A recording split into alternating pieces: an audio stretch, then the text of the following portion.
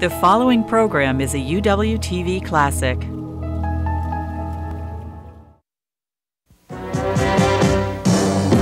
From the University of Washington in Seattle, Upon Reflection with Al Page. Our guest is Robin McCabe, concert pianist and professor of music at the University of Washington. People talk about the interpretation of music. What does that mean? It's a good question, a big one. First of all, interpretation is your ability to read the score and hopefully transmit the composer's wishes. But beyond that, you get to a kind of dangerous word because it's a dangerous word, taste. And that is a lot of interpretation. I think taste is an acquired art, just as your taste for caviar or scotch. But it's an acquired thing which comes from your experience. Is it subjective, objective?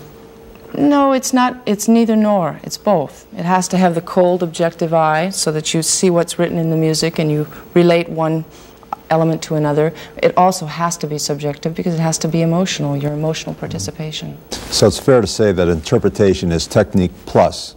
Why not? Well, that's good. I think that's good. All right. The first piece you're going to play is called? Well, this is a wonderful piece. I've excerpted with apologies to purists from a large piece. I think Mussorgsky would rather have his music played than not. So I've taken 3 portraits from his very famous pictures at an exhibition.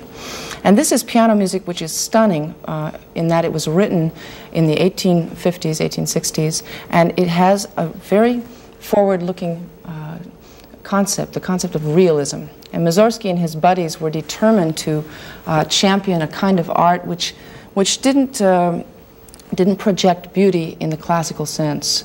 You know, in the Greek sense, beauty was harmony, proportion, and symmetry, everything in its place. This is the real people, the Russian people, the poor, portrayed, and Mussorgsky felt that art should above all depict graphically and communicate. How do you interpret realism? Well, with something like the Mussorgsky pictures, you first of all take the picture itself, the image. And the first one that I'll play for you is a little portrait called the Tuileries, little children quarreling in the garden. And with one little cajoling figure, this little falling figure, the composer represents this kind of pleading tone in a little children's chant, and the fracas grows and it bursts up and then it dissipates. Fine. Tell us about the second part, the third part, and then let's do it.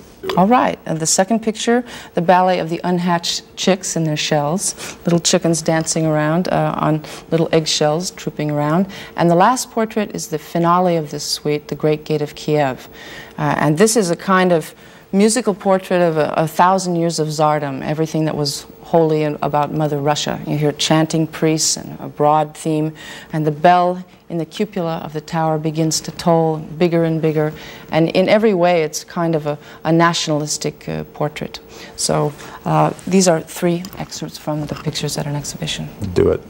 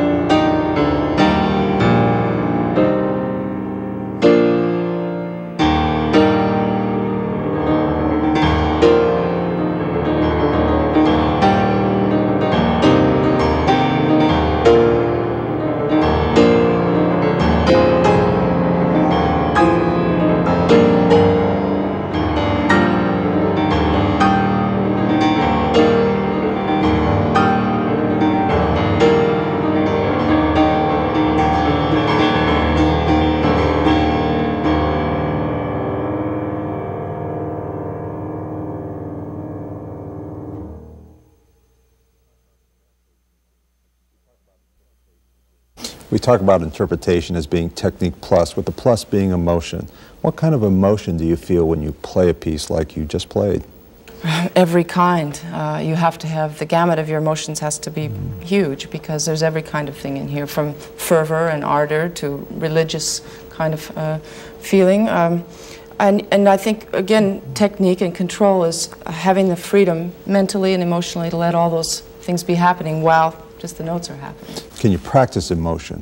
No. Again, it's a summation of what you are and what life has allowed you to become, or what you have come in contact with in your life. I think that teaching, basically, for me, to be a good teacher is to be able to let your own experience somehow be accessible to the student without denying him his own development. That's the big question.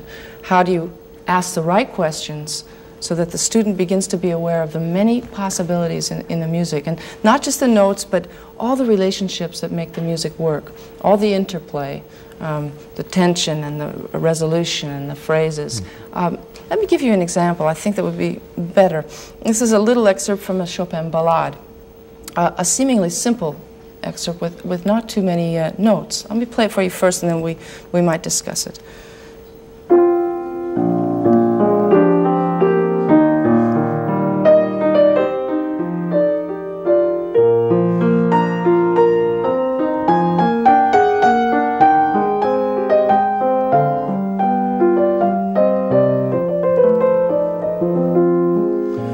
So not many notes, but let's just examine all the possibilities, all the variables that go into interpreting this, all the choices that I have to make. But there must be an infinite set of choices. There are. And of course, the more that you're aware of, the more you're challenged by having to do it. But again, if the student becomes aware of this, it gradually assimilates, I think, into his playing, so that you don't have to point out this in the score to him and this in the score and this. They learn how to read the score, the clues in the score. For instance, what do I do with this melody? Do I highlight the note by playing it louder? Or do I highlight it by suddenly changing the color and playing it softer? Now here we have something in music that we call a sequence.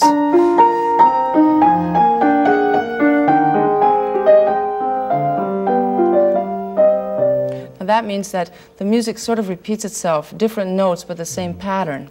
Now I've got lots of choices with that sequence. I can let the music sort of go, as I just did for you, or I can subtly break each member of the sequence, and that'll make the music seem perhaps a little held back, but maybe a little more persuasive.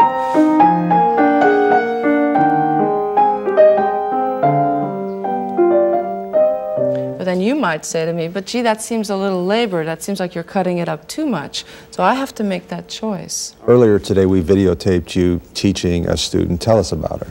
Yes, Marianne Gossen. Marianne is very young, just 17. I've had her a year and a half, and she, I think, personifies everything I think is good about a young American talent. She's good at many things. She takes criticism beautifully. And there's a lot of energy, and there's a lot of psychic health in her, which I think comes through in what she's trying to do. And that, again, is a result of her upbringing, I think her background, her family. Again, we go to this idea of the art in you being a really total package. And what a responsibility to teach someone like that, because you want to let the package open naturally and nicely without interfering with the ribbon too much. So it's a nice challenge for me. Great. Let's take a look at. Okay. Okay, let's run the first section of the scherzo. How about that? Okay.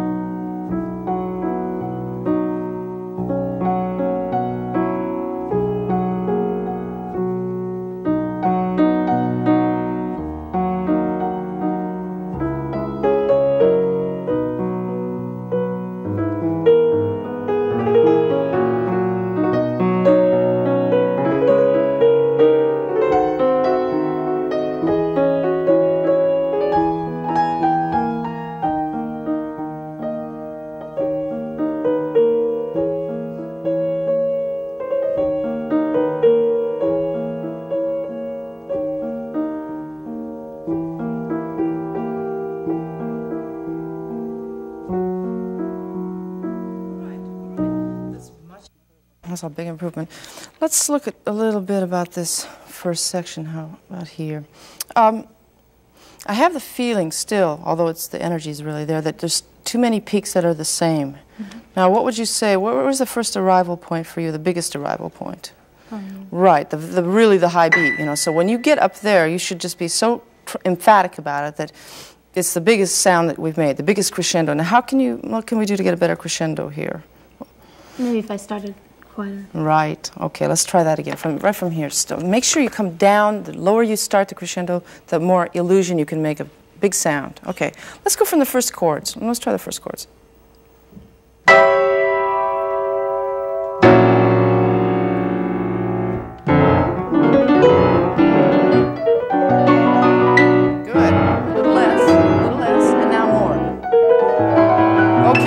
Much again. The third one is still not special enough, you see.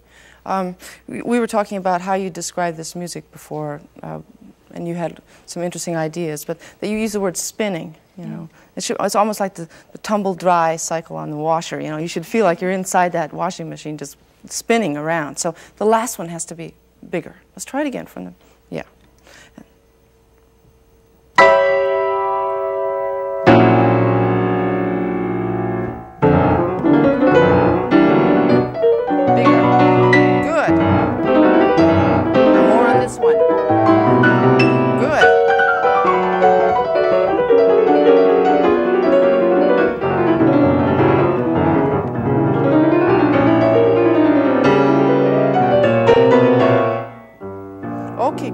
Make that more dramatic, deeper sound. Those project, yeah. That's right, bottom of the key. Go to the bottom of the key.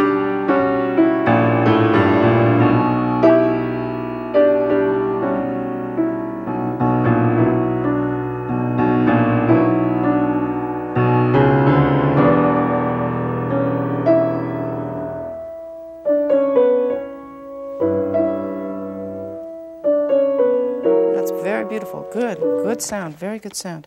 Okay, now, so arrival points, more major ones. Make sure that that one is so much bigger than the rest of them that we feel it's a real paragraph. Now, I want to look at your arm here at the climax here. You did very well. We want to figure out how to get a little more sound out of you. Do I need to be accenting these notes? Or sure. Actually, both. With your arm. Give an arm, sort of an arm motion to both of them. That's where I feel you a little weak-kneed here. Could we try someplace? Where's an easy place for you to go? Anywhere in here? Sure, here. Okay. Use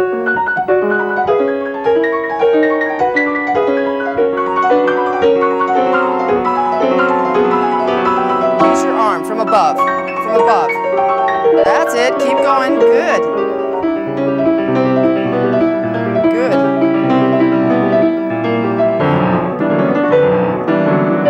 Bigger crescendo.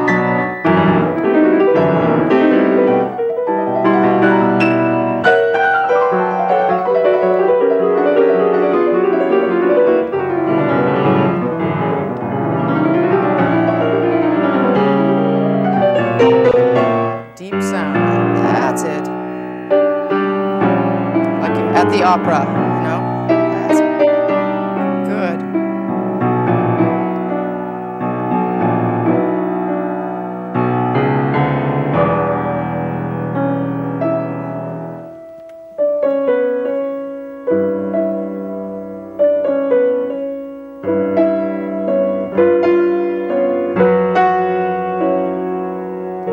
Okay, that's great. Well, that's peaking really well, you know. Very good. Okay. How do you hold a student up to a set standard? Is it difficult not to hold that student up to your own standard? Well, I think you have to, of course, keep in mind what you infer is the capacity of the student at any time. I don't expect them all to do what I do. Certainly I don't want them to all be little clones of me, although that's sort of a tempting fantasy, isn't it, to turn them all into. But you try to help them be their own best selves, and their capacity becomes evident, and you just try to increase it. So, no, I don't have a set thing where if I think if one student won't do a certain piece by the end of the year, no, that's too rigid. How do you hold yourself up to your own standard? Do you have a standard for yourself? I surely do, absolutely. As a matter of fact, that's probably why I work as hard as I do, because I always want to make something better. Without that urge, life would be pretty boring for me. So I think I set a fairly high I expect a lot of myself. Do you set goals? Is there something you try to achieve each year? Yes, it's not maybe not so palpable, but I know that there might be things in my performance I want to improve, and even in my teaching, I want somehow to communicate better. That's what keeps me going. How do you maintain a strong ego? You have to. Somebody has to have a strong ego to be a performer, but if it's too strong, you can't stand yourself. Yes, you have to have an ego to even walk out on stage. That takes a certain amount of, I would like to show you some of myself, and I assume that you're interested, although one hopes the audience is interested. But I think too much ego in the wrong reasons. You have to be interested in the music for itself. If you're, if you have to like the art in you and not yourself in the art. If you're in love with the idea of yourself, the grand pianist, I think that's fairly empty and ultimately defeating. Because, and that's one thing I try to convey to my students, that the happy moments have to sustain you through a lot of times where you really are going to be working very hard and alone. How do you deal with the fact that sometime in your career you find out this is as high as I'm going to go? How do you deal with that? Do you really feel that's... I don't want to subscribe to that idea. No, I think you can always go higher. Always. If you reach a point where you feel you can't go higher, at that point are you no longer an artist? Well, no, I think if you're talking about a student that you somehow feel the student shouldn't be perhaps pursuing performance career, then you gently try to dissuade him. And but for yourself? No, I think I'm bitten too heavily by the bug, I could never give it up. I would have to keep going. Okay. We're going to go out with Fascinating Rhythm. Tell us about that piece. Well, this is an elegant tune by Gershwin, of course, and in his brief life, somehow Gershwin ingested everything that embodied America, kind of a buoyancy and positivism about life and love, and a rhythmic vibrancy. It's all here. And this particular version? This version is transcribed by the American pianist Earl Wild, and it's a lot of fun to play, and it has a little bit of Art Tatum and Rachmaninoff and even Liszt in it. And a little bit of Robin McCabe. I hope a little bit of Robin McCabe. It should. Let's hear it.